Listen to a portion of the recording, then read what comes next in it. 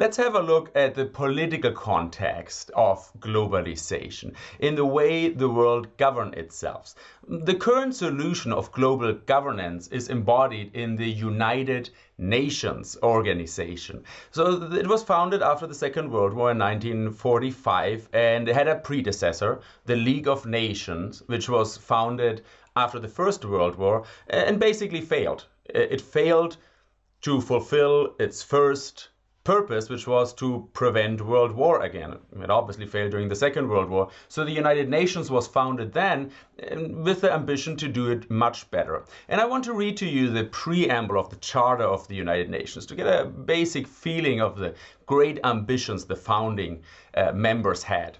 It says, "We the people of the United Nations, determined to save succeeding generations from the scourge of war, which twice in our lifetime has brought untold sorrow to mankind." These guys, they were scared.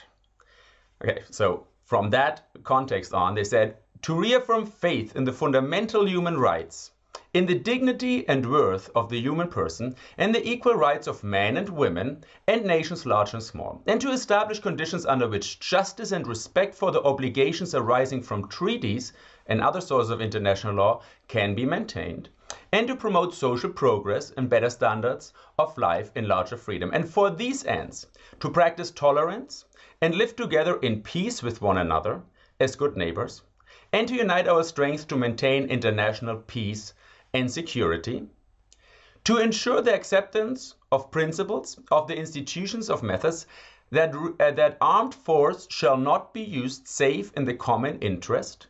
So actually these three goals here aim at assuring global peace and only to use armed force when it is in the common interest. So that basically prevents one nation going against another nation and basically aims at preventing international war. Because if you only use armed force in the common interest, it's not like nations can go against each other. And to employ international machinery for the promotion of economic and social advancement of all people. So it's preventing war, that's for sure the biggest purpose of the United Nations, but also to promote economic and social development. So these are the goals, very noble goals, and it comes out from a real desperation. I mean, twice in their lifetime, they put this world on fire. And so let's look at it. Let's look how the United Nations basically works. This is what it looks like, the United Nations system. That's the organigram. Don't worry if you get really confused by looking at that. I was working for the United Nations Secretariat for over a decade and I still do not understand what that actually means. So let's take a more schematic view on the entire question of global governance. Well, if we want to create a global governance system, it has to do with building basically a state power, and a state, according to state theory, consists of three different powers: the legislative, the judicial, and the executive. What are they all about? What does each one do again? Well, the legislative power creates the laws. In a democracy, it represents the people and enshrines into law what the people want. The executive power then takes the law and executes it. So it shouldn't have much of an own opinion and just really execute what the people want, and it has a lot of execution power. So the police force and also the armed force, the military, is part of the executive branch. The president, the head of the government, of the executive branch, is usually also the commander-in-chief. So that has to do with really like, we execute the law if it has to be, even with force, right? And then we have the judicial power, which checks.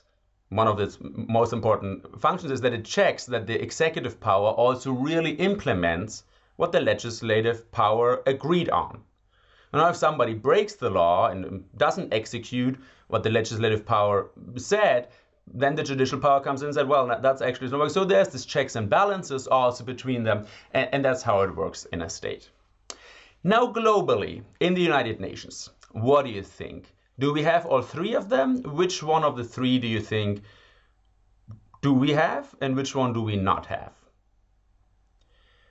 Well, first of all, we surely do have a legislative power. That on the global level in the United Nations is represented in general by the General Assembly. So that's, you can imagine, it's more like the Congress, the Senate, the House of Representatives. It's basically a representation of all the countries that come together and sit in the legislative chamber, in the General Assembly, and they write laws. They write a lot of agreements. One of the first set of laws that they wrote was the Universal Declaration of Human Rights. And they write lots of laws, and everybody loves to participate in that, the creation of something new. So that works quite well. Second, the judicial power. Do we have a judicial power? Do we have a global court where one nation can go to and sue another nation? Yes, there's the International Court of Justice in Den Haag. It was also founded together with the United Nations. And every member of the United Nations, so these more than 190 countries, are automatically member of this International Court of Justice. And the court has processed some more than 100, 130 cases over its lifetime. Some more famous, for example, the Milosevic case after the wars in Yugoslavia, and many other small cases as well. But there are some problems with this judicial power. One of the main problems is that it's not set up well. The way it is constructed doesn't really work. So because on the one hand, in the United Nations, they said, well, one of our founding principles is that nations large and small, they're all equal. There is no nation which is superior to another one. And having this as a founding principle also means that what happens then if one nation is right and one nation is wrong? Well, if none is superior over another one and two go against each other in a court case, then is one able to punish the other one or not? And it turns out that somehow historically they decided well, no, that's not possible. I mean, because nobody's superior. So the end of the story is that basically the International Court of Justice says that one country is wrong, this country then actually has to agree to being punished. Because if it says, well, I don't agree to, then actually nothing happens. And there have been lots of cases. For example, in the 80s, there was a very famous case of the United States and Nicaragua. And the International Court of Justice really decided, yes, the United States broke international law. It basically aimed at and kicked out the Nicaraguan government, and this is breaking the law. And even the Reagan administration said, yes, it was our goal to intervene in this other country and kick out their government. So it was very clear that it was really international law was broken. And the United States says, yes, but we don't agree to be punished. And that was that.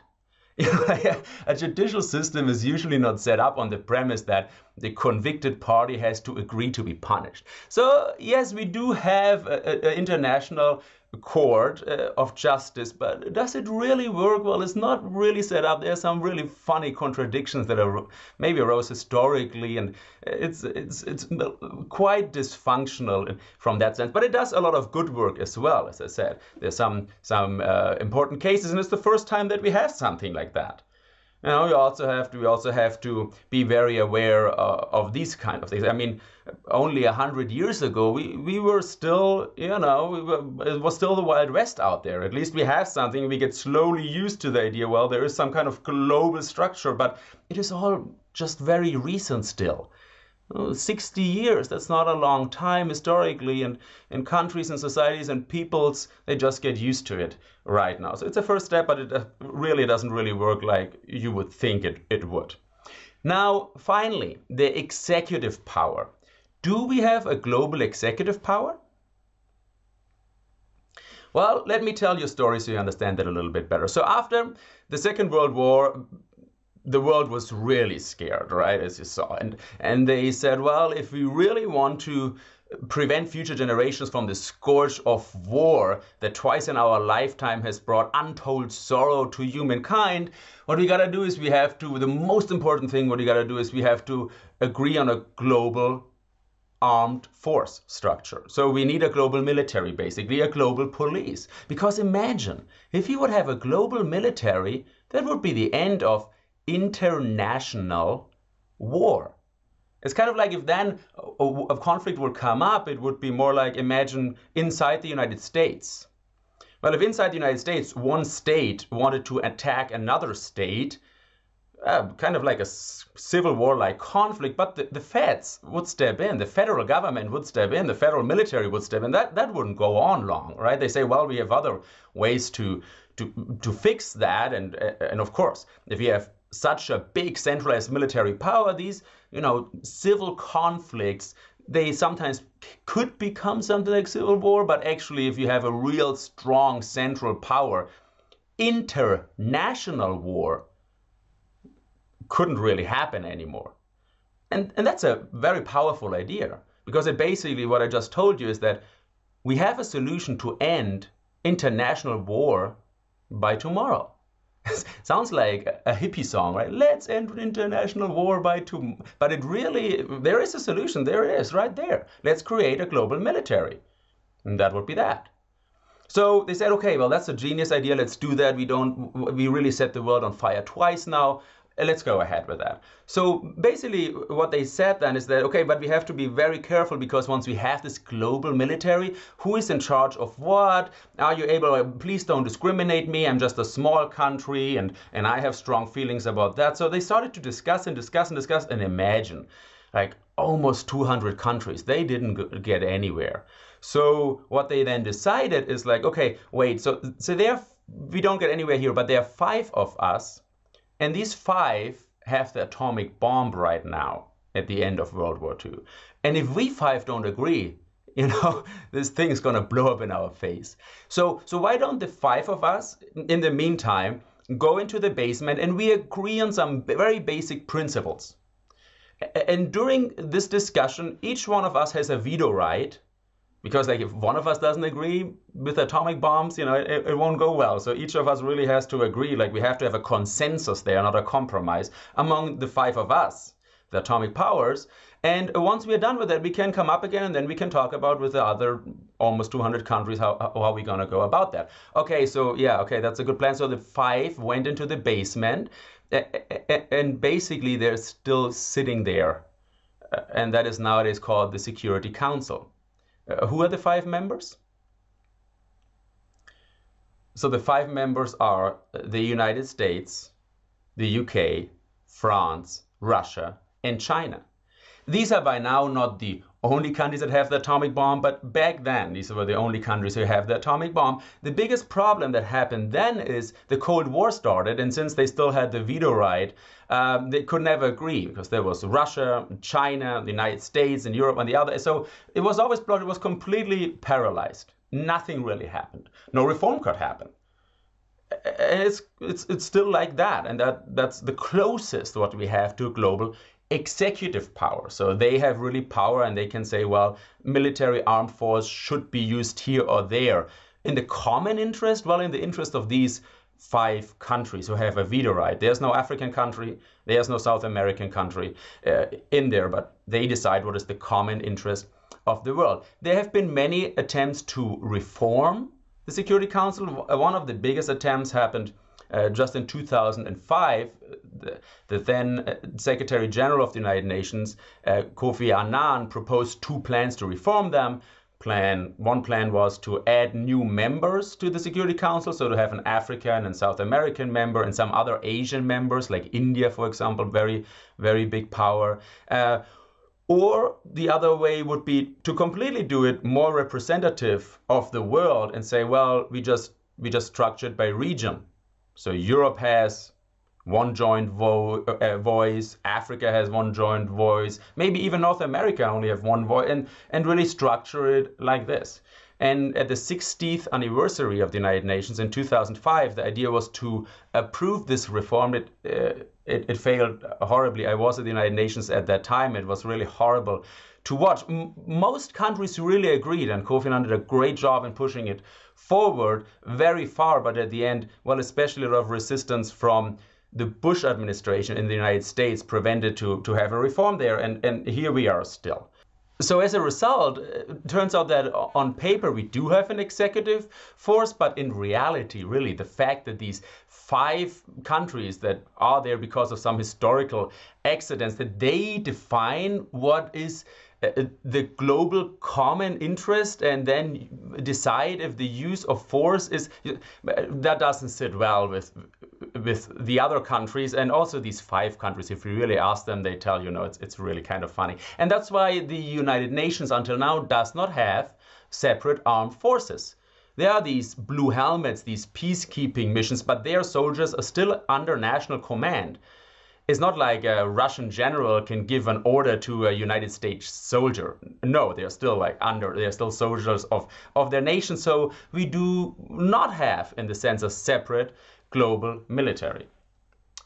All right, so summing up, global governance, what do we have? We have a global legislative power, and that works very well. We write lots of international agreements on how we want to live together. Then the executive power, it does not, we in principle we should have, but we do not have really a global military. We have 5 countries that can decide on the use of force, but then, so it's really not really. And then we have a judicial power that is set up, and there are judges and lawyers there, but then they say, okay, we clearly proved that you broke international law, but do you also agree with that you're gonna be punished? Oh, you don't? All right. So to say it lightly, it is a partial and incomplete global governance structure that we have in place. And to say it more directly, no, it's not really functional. And the question if this structure that we have is really able to do what it's supposed to do, which as a first goal is to prevent a third global conflict, that is still an open question. And actually, being honest with you, even having worked in the United Nations, I have not met anybody who would say that this would be able to do that. Everybody agrees on that really very deep reforms are necessary to create a global, complete global governance structure that is able to do that. The first goal, which is to prevent a third global conflict, and then also the other goal, to assure socio-economical progress, human development for everybody around the globe. Now, that doesn't mean that the United Nations is not the best thing we ever came up with. It is surely the best solution we ever came up with in the world with regards to global governance structure. At least now we have a table to go to. So as I said, 100 years ago, it was still the Wild West. We didn't even know where to go to if we had a conflict. Now at least we have a table. Now the 3 legs this table is standing on are not really stable, and it's a very shaky table. And if it really is able to help us to work things out on a table, as I said, very, very open question. But at least we have a table, and that's already a lot of progress, and we have to consider that. But now, theoretically, it's not the best possible table, and if we want to prevent the Third World War and we want to achieve human development for everybody and to have human rights fulfilled, a lot of work is needed urgently. And a lot of political will is needed very urgently. And only then we could aspire to have a global governance structure that goes along with globalization.